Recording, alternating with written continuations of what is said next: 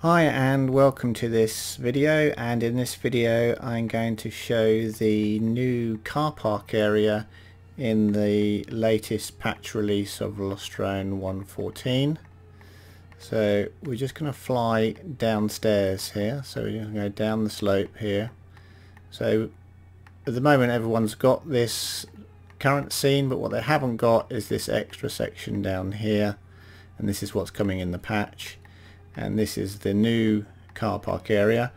Anyone who follows me on Facebook or watches my videos in the VelociDrone community will recognize this car park. This is where I go to race in my racing group, and there are lots of videos of me racing in this particular car park.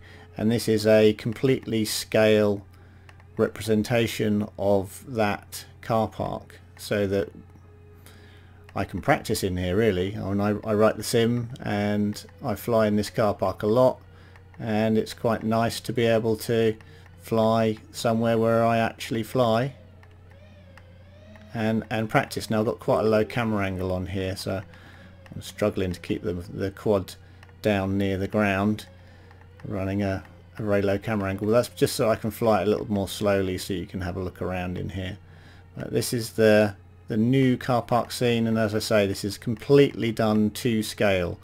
And what I intend to do is, when we get towards the end of the year and we probably end up flying back in the car park again, I'll put some of the tracks that I'm flying in real life into the sim. In fact, this track here is one of the tracks we flew last year when we were in the car park, and this was actually quite a fun track, quite a fast one.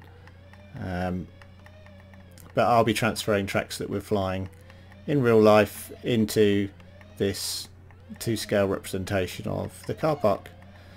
Okay, so that gives you an idea of what it looks like, and I'll see you on the next video.